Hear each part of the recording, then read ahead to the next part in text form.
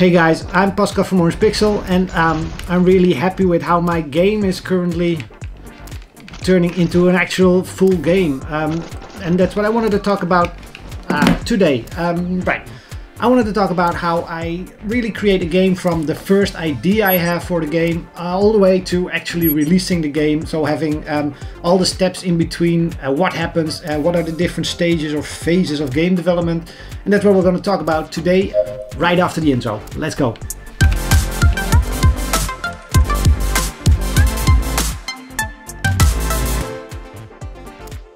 Alright, so as I mentioned, we're gonna talk about having a game idea, which is really anything can spark a game idea. We'll talk about it in a minute. Having a game idea and then moving all the way to having a released game. There's usually a lot of months in between those, and in some cases there are years between these things. And what are the different phases that you go through? It's probably different for everybody, so I'm just gonna talk about the phases that I identify in my workflow. So the idea stage, which is prototyping, then there is the final release, and in between there are 2 or 3 other stages that we're going to talk about right now, starting with stage 1, idea and prototype. So where do the ideas come from? I think I mentioned this in other videos. Ideas come from anywhere. Literally everything can spark a new idea. Sometimes you just base it on, I want to create a genre like this. Sometimes you just see a great movie that has a certain action or something in it, or you just see a movie about submarines, you think, hey, I want to create a game about submarines. Sometimes you just got a feeling, hey, I want to create a game that has a certain sense or feeling to it, and then you start working on that. Ideas come from everywhere and everybody has ideas. If you're out of ideas, ask anybody, ask a random stranger, if you could create a game, what would it be? And they probably have an idea for you. So ideas are pretty simple. The prototype is actually building that idea, which means you build the most necessary stuff required to see if your idea is actually a good idea. So let's say you have an idea of creating a racing game. The prototype would need a car that you can move around and a road that you can ride on. Pretty much that will be the base of a prototype. Then you have to start building on top of that, because that's not a game, having a car riding around. So you need to start thinking, what can I add to make this fun and interesting? So that's probably gonna be a few other cars that you have to compete against, or maybe enemies that you have to drive over, or I don't know, maybe you're just finding the road or finding your way in a big desert and there's no real goal except finding fuel to keep driving. So really a prototype is just trying to build that idea into something that's actually working on your screen that you can play around with, and then just figure out what makes it fun and where is the fun and is it fun? Which kind of brings us to stage 2. Alright, so stage 2 is decision time, which is probably, for me at least, the hardest part of game development. It should be a fairly short period of time because you have this prototype, you know what you want to create, and it should just be a matter of, is this prototype gonna be this great game? If not, dump the prototype, start something different. If it is gonna be such a great game and you already see it right now, the prototype, then continue the game and just keep working. But in some cases, like last year that I released Ashworld, I don't like open world games, and my challenge for myself was create an open world game. I wasn't liking it, I wasn't liking the game, I wasn't liking to work on the game. I just didn't feel it, and I had a very tough time completing the game, because most of the days I was just sitting by the computer looking at a game that I wasn't enjoying, so I would kind of look at Twitter or YouTube and not work on the game and do other stuff, which of course is a big problem if making games is really your full-time job and making a living from it. So if you can't complete a game, you're not gonna get any money and you have a problem. So decision time is really the hardest part, and making the decision of cutting a game or continue working on it is, I don't know, it's mostly experience. You just need to know, is this game still savable? Is the prototype still savable? Can it be turned into a complete game? Will it be good enough? Can you still do it in a certain time limit? I can't keep spending 2, 3 or 4 years on a game.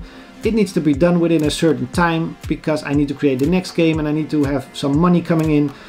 It's a lot of stuff that really just keeps weighing on the decision. Are you going to continue with the prototype, or are you not going to continue on the prototype?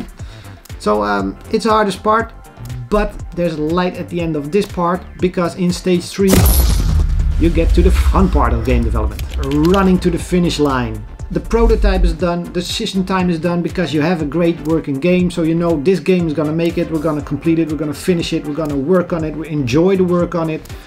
And it's just a matter of adding content, levels, enemies, worlds, extra features, and layers of gameplay. Like, for example, the main goal of the game is reach the end of the level, but we're gonna add little secrets and hidden stuff that you can also find and figure out, and that adds new layers to the gameplay. It's a lot of fun because you know the game underneath is already fun and playable. So basically all the time you put into now is just gonna add on top of this fun game, and is gonna make it bigger and better, and hopefully that makes it also more valuable to players and more interesting to players. So this is the fun part. It's currently where I am with Gunslot Rogue Tactics in this phase.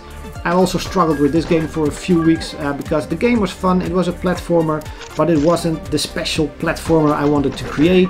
Right now it is, at least to me it is, because all these things are working together, and it's fun to play and test the game. It's also fun to work on it because I still have a list of ideas that I want to add, which is really very easy. I just open up my list every morning, I check at the new stuff I want to add and at the few bugs that I need to fix, and then I just do it and add it, and the game is playable and testable and fun, and it's just getting bigger and better as I work on it every day. The big problem in this stage is, of course, knowing when to quit. You can't keep adding stuff to the game. Eventually you need to just wrap it up and end the game. Which brings us to the next stage, stage 4, the wrap up. Alright, so in stage 4 it's pretty clear I need to stop myself from adding new stuff to the game. No more new levels, no new worlds, no enemies, no items, no. Stop working on new ideas. Sometimes I write them down because you might have to do updates later on, or I might want to do a sequel or whatever. So I write down some of the ideas, but I have to stop myself from adding stuff to the game because I have to wrap up the game and start releasing it. Which means digging into the code, finding those bugs that I know exist, and just fixing it. But it's not very satisfying work because most of the stuff isn't visual in the game. It's just cleaning things up, polishing the interface, cleaning bugs, fixing bugs, minor tweaks, and nothing new gets added. So the game is already there, it's playable, and it's just a matter of cleaning it up. And nobody likes cleaning up stuff, so that's the hardest part of the wrap up. But after the wrap up comes stage 5, releasing the game. Alright, so stage 5 is after the wrap up is done, the game is done, the polishing is done, the interface is done. It's now just a matter of doing all the other stuff that nobody likes to do. The storefronts, so set up a page on App Store, on the Google Play Store, on Steam, Itch. If you're doing on console, there are all those eShops. There is a lot of stuff going on there. You need to create screenshots, marketing images, banners, videos, contact people, write press releases, promote the game even more than you hopefully already did while working on the game. Something I do from stage 1. Prototyping, I usually already show animated GIFs, well, animated little pictures. I do that in all stages, but in the final stage it's really a matter of everybody needs to know this game is done and it's coming then and then. There should be a date already in this phase, because if you don't have a release date yet, you can't really tell people it's coming. Obviously, well, you can tell people it's coming, but you don't know when, so there's not much point in telling them. So stage 5 is really the business side of things. And after stage 5, it's basically back to stage 1, but working on a new idea and prototype. And if those prototypes fail, we go back to stage 1 and again until we find an idea or prototype that works. And then we'll move through all the stages again, which is what I'm going to do next year. Gunslot is now in stage 3, then I have to wrap it up, release it.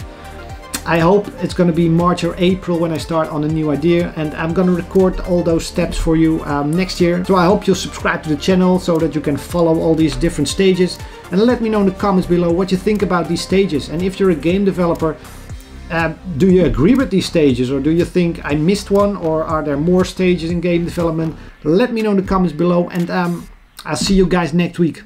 Bye!